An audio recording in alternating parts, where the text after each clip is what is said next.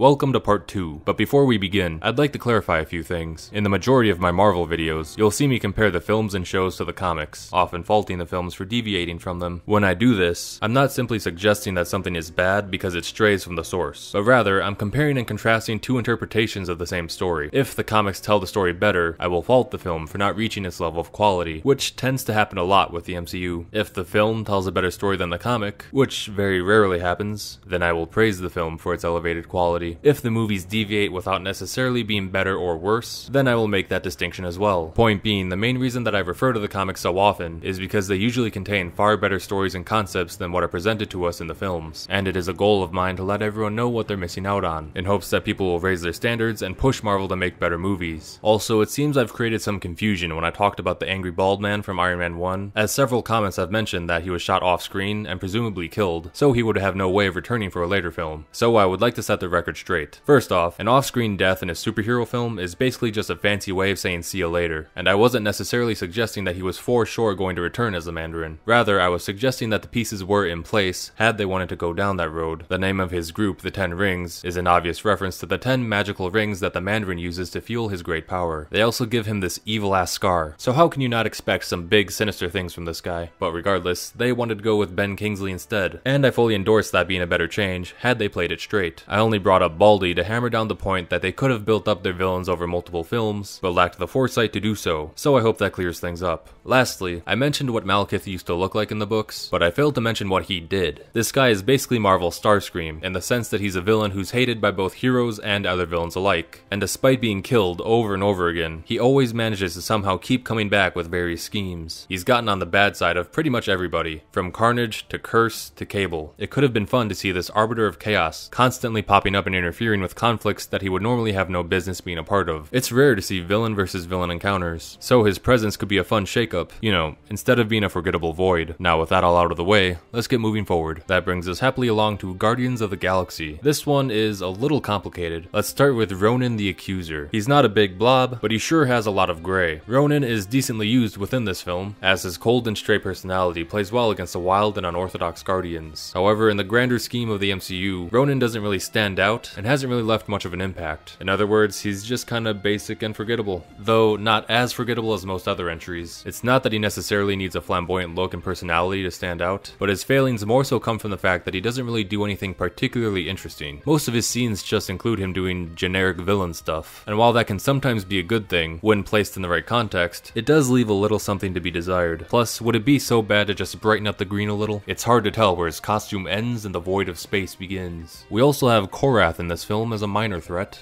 Who? In the comics, he's a colorful alien. In the movie, he's just kind of an abnormally normal looking dude. Unremarkable, very forgettable. On the plus side, Nebula was also introduced in this film, and she is one of the few standout exceptions. She has a great design, she has a sympathetic edge wrapped in a hard exterior, and Karen Gillan gives her a very memorable performance. She becomes a hero eventually, but her journey is a very subtle and natural progression that is a treat to watch unfold over the course of multiple films. Nebula was one of the few good ones. It's just a shame that she got robbed of a great ending, but that's a discussion for a future date. It's also interesting that Guardians Volume 1 introduced the Collector as well, originally a member of a near-immortal species that also includes the Grand Master, and we'll get to him soon enough. The Collector was someone who would search the universe to, you guessed it, collect various species in order to ensure that life would go on after an ominous impending apocalypse. He would often clash with Marvel's heroes when he would try to collect one of them, or for other similar reasons, such as having portions of his collection managing to get set loose. His great collection would give him access to a nearly limitless array of powerful weapons and armors that he would use to conduct his antics. The movie seemed to maintain his collecting, but more so treated it like a hobby with no greater purpose, and made the Collector himself just kind of a random guy, as opposed to being a member of a very powerful species. Traditionally, a clash between him and Thanos would have been a big deal, but in the movies, it's so irrelevant that it happens off screen. Next up is Avengers Age of Ultron. And oh boy, this is another one that's going to take a while. Before we can even talk about the main man, we need to discuss Baron Strucker. Why was he even here? When the Red Skull would go out of commission, Baron Strucker Strucker would take his place as the head of Hydra, and would use a life-draining gauntlet to maintain his youth over the decades. He is used similarly in the film. Just kidding, he literally does nothing of value. Honestly, what was the point of having him there? They got him all hyped up in the last post-credit scene, only to just make a joke out of him when it was his time to shine. The only reason he exists is to be a vessel to introduce Quicksilver and Scarlet Witch. Strucker isn't an A-list villain or anything, so it isn't a major loss. It's just frustrating because the MCU continuously does nothing with their villains when they could have done something. They put too much emphasis on being funny and subversive and forget to add stakes and investment. A potential worthwhile threat got completely wasted, but it's fine because a couple people chuckled when he got beat up, right? Now speaking of Scarlet Witch and Quicksilver, these two simply do not belong in this story, and all they do is congest it. It seems like they were only forced into this film because Fox was also wanting to use Quicksilver around the same time for Days of Future Past. But let it be known that the MCU Quicksilver was a serious step down from the now iconic X-Men Quicksilver. It's not that these two were used poorly. Scarlet Witch in particular got a decent introduction, but the problem is that this film has a lot of characters to balance out, and these two just get in the way of that. The ones who suffer the most from this congestion are Ultron himself and especially Vision. For those who don't know, Ultron originally created Vision to essentially be his right-hand man, being the guy who would do all his dirty work. He starts out as being pure evil and a major threat for the Avengers, but as time goes on, he begins to learn empathy and starts to see the good that humanity has to offer, which leads him to eventually betray Ultron and switch sides. In the film, we see nothing of Vision until the way end, where they jam-pack his introduction and position on the team right before the finale. And it couldn't be a messier intro. We don't know anything about this guy. He seems to have a deep understanding of the world, and a preformed moral constitution. Yet he also seems to struggle with things like cooking and social interaction. So where does his knowledge base start and end?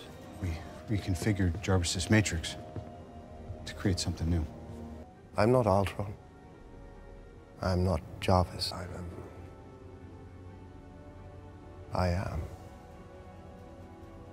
Okay. They also never explain his complex powers. For you movie-only fans, did you know that his main power is to control his density? He's able to fly and phase through objects by making his density very light, and he becomes strong and durable by increasing his density. Increasing density. Current weight, 500 tons.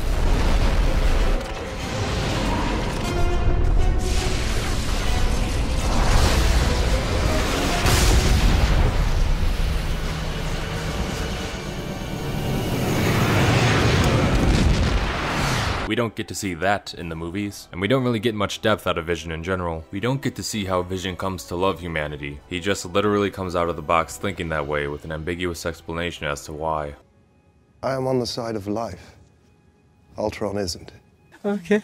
The MCU writers mainly just treat him as a static good guy, who is as powerful or weak or as smart or as dumb as they need him to be. If it were up to me, I would cut out Quicksilver and Scarlet Witch from this film entirely, and introduce them at a later date, so we can spend more time developing Vision and Ultron as characters. At the very least, they could have introduced Vision early on as a villain who works alongside Quicksilver and Scarlet Witch, and then have them all decide to switch teams together at the end, while also developing the early stages of their romance in the process. Ultron working alongside these two is an odd, paradoxical mix-up anyway. Ultron's whole MO is being anti-humanity and desiring the extinction of the human race. So to see him working alongside humans right out the gate, then like getting sad when they leave, is a very bizarre change that makes for an awkward story.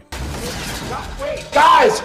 Ultron's portrayal was in fact a very bizarre overall. The nihilistic, sarcastic, subversive writing style of Joss Whedon was not a good fit for a more primal story about the good of humanity and a fight for its survival. Whedon can't seem to write a character that appeals to the good of humanity because he doesn't see it himself. They're doomed. Yes. And he can't write a straight, cold killer because traditional archetypes are not his style. Instead, he tries to make Ultron this LOL so random funny guy to try and mirror RDJ's Iron Man. Smaller people?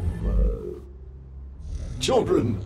I lost the word there. While it's appreciated to make an attempt to elevate this character and bring something new, the execution just wasn't there. Unfortunately, this new spin on the character means writing him the same exact way that Joss writes everyone else. I'm glad you asked that because I wanted to take this time to explain my evil plan.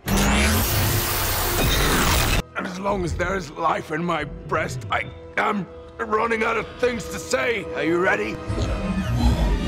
What's worse is that he has a terrible design, being yet another big gray blob. Ultron traditionally has an ever-evolving body due to the constant upgrades that he gives himself, though his iconic face always remains relatively the same. For the film, there was a lot of room for creative freedom in that regard, but they went with an over-designed look with way too many moving parts, that when combined became messy and unappealing to look at. That extends to his face as well, which was a major blunder. It seems that an attempt was made to make Ultron more expressive and relatable, but like his relationship with the twins, this design choice clashes with his character's style. This villain is anti-humanity. The last thing he should be is expressive and human-like. There is a good story beat you could hit by using the dramatic irony of giving a killer robot human-like desires and faults, but the point of that is that it needs to be ironic. Play him straight, make him cold, disconnected, and ruthless, but then slap some small cracks into his foundation. A glimmer of empathy here, a double standard there, be subtle about it and slowly let it build up to his downfall. Example, Ultron is modeled after Hank Pym's brain, so as a result, he'll have a soft spot for the Wasp, and this will give him the subconscious desire to create his own Wasp. His low-key desire for love will contradict his motives, and his desire to wipe out humanity will become hypocritical. Then this broken logic will be noticed by Vision, and give him a bigger push towards switching sides. Humans are so horrible and imperfect, then why are you acting just like one?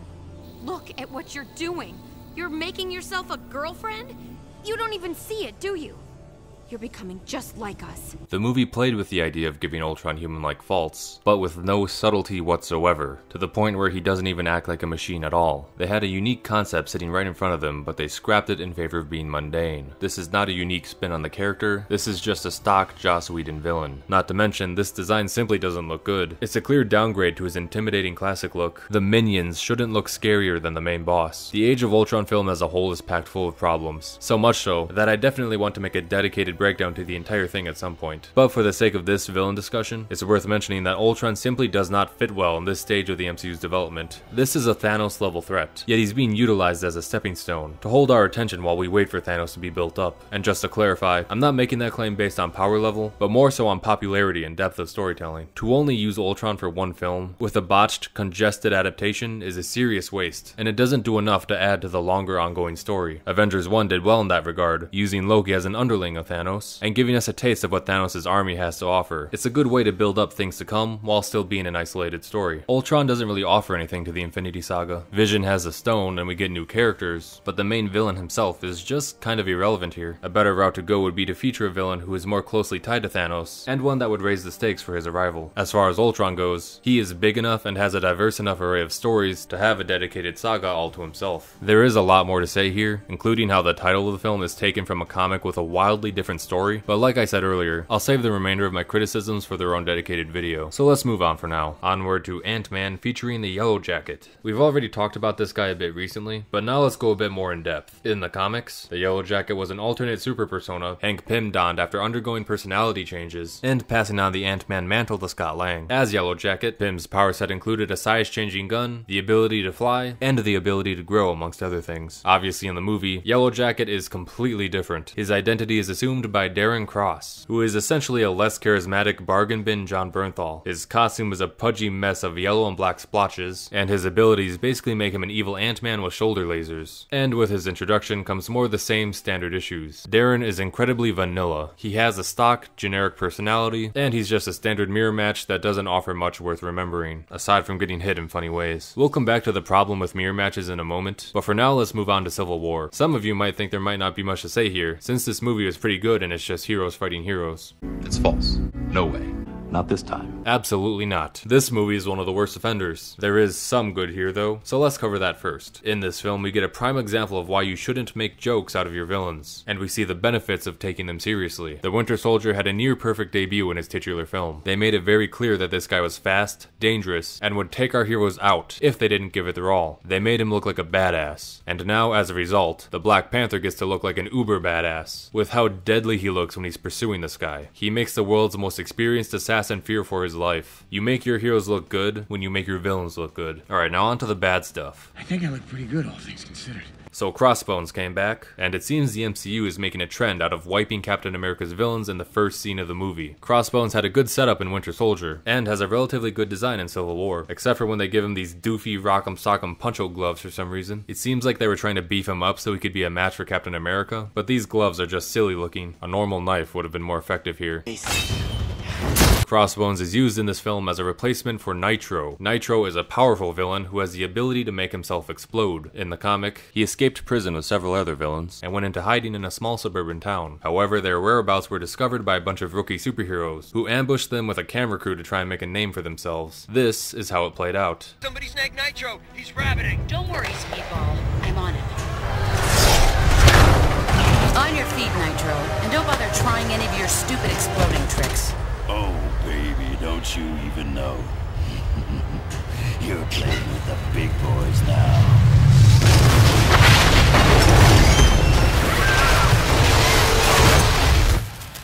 And then everybody died. It's a powerful moment because these inexperienced heroes provoke a villain to attack when he otherwise wouldn't have, and a city got wiped out as a result of their hubris and desire for fame, and thereby creating a good argument for superhero registration. The movie makes an attempt at a similar scene, but it's less effective because Crossbones was the aggressor here, and innocent lives were already in danger. These heroes were just responding appropriately. Then when Crossbones tries to blow himself up, Scarlet Witch does do the right thing, and saves all the people around her, but her fault comes in because she wasn't able to save absolutely everybody. It's a classic case of having your cake and eating it too, because the writers want their good guys to be good, but they also need a reason for registration to exist, and they want Scarlet Witch to be at fault while still being innocent at the same time. It does just enough to get the point across of the story, but by doing it this way, the narrative becomes way more contrived than it needs to be. In the comic, the heroes were undoubtedly in the wrong, and they were acting in an extremely irresponsible manner, with more severe consequences and a far bigger kaboom. And would you like to know what Crossbones did in the Civil War comic instead? Spoiler alert, he killed Captain America. So this is all a bit of a step down if you ask me. General Ross returns in this film, or I guess Secretary Ross now.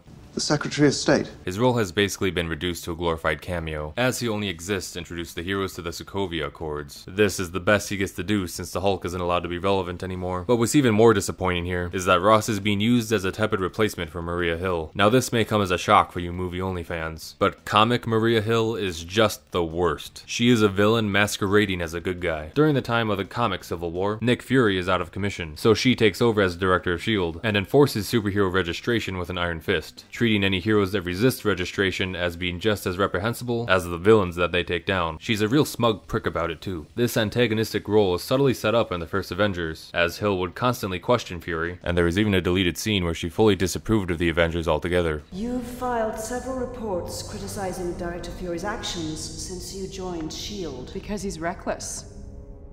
We're at war, and he thinks about superheroes. However, that was all scrapped in favor of what? Her being sarcastic gun shooty girl number 16, and doing absolutely nothing of relevance for the entirety of the MCU. What a revolutionary change. I love it when they remove a character's standout qualities, so they can all just talk and act like they're all the same person. You want superhero fatigue? This is how you get superhero fatigue. Then we have Baron Zemo, and like the Mandarin, this one is yet another disappointingly tragic bastardization. He had the potential to be one of the MCU's most iconic villains, but like all the others, they degraded him into yet another forgettable nobody. In the comics, there is a long bloodline of Baron Zemos, but two stand out as the most significant. Heinrich, who fought against Captain America in the 40s, and the one we're here to talk about the most, his son Helmut, who fights against the Avengers in the modern age. Side note, the first Avenger quickly montaged through Captain America's entire war effort to skip straight to the end, which seemed unfortunate at the time, but it also seemed like a stroke of genius as far as long-term storytelling goes, because that would give them the ability to use flashbacks to reference other Captain America villains during World War II who had not been casted yet until later films, such as Strucker and Heinrich Zemo. It's just too bad that the MCU failed to realize that they created this opportunity for themselves and never capitalized off of it. That, or they simply didn't care enough to connect those dots. Unlike Red Skull, who is more of an evil mirror of Captain America, Zemo is more so his rival, in that, like Captain America, he is able to accomplish great things, despite only being a relatively normal human. He does this by being smart enough and imposing enough to persuade powerful people to his side, even if those measures are deceptive, and he's ballsy enough to order around gods and monsters alike, essentially forming his own evil Avengers team.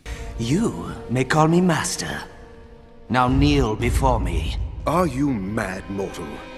Thor kneels before no one.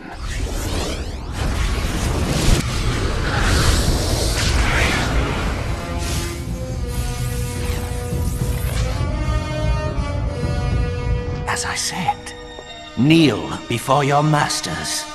Despite lacking power, he makes himself important by having the knowledge and the plans that allow other villains to find success where they otherwise would not have alone. And depending on the story, he'll stand on his own by finding various weapons or power-ups to give himself the edge. On top of all that, his design is very aesthetically pleasing. Just looking at all this amazing artwork makes you wonder how great he could have looked on the big screen had the MCU higher-ups decided they wanted to put the effort in. The casting was on point at least. You can't go wrong with a Tarantino guy. They had the right idea with him being a normal man with big ambitions. However, they went too far and made him too normal. They tried too hard to make him empathetic and relatable, to the point where he becomes a boring fart that puts you to sleep whenever he's on screen. He's not intimidating and he's certainly not dangerous. His comic self forms multiple super teams that rival the Avengers. This guy looks like he'd struggle to make his dog go potty outside. They bring him back in Falcon and Winter Soldier with an attempt to make him more like his old self, but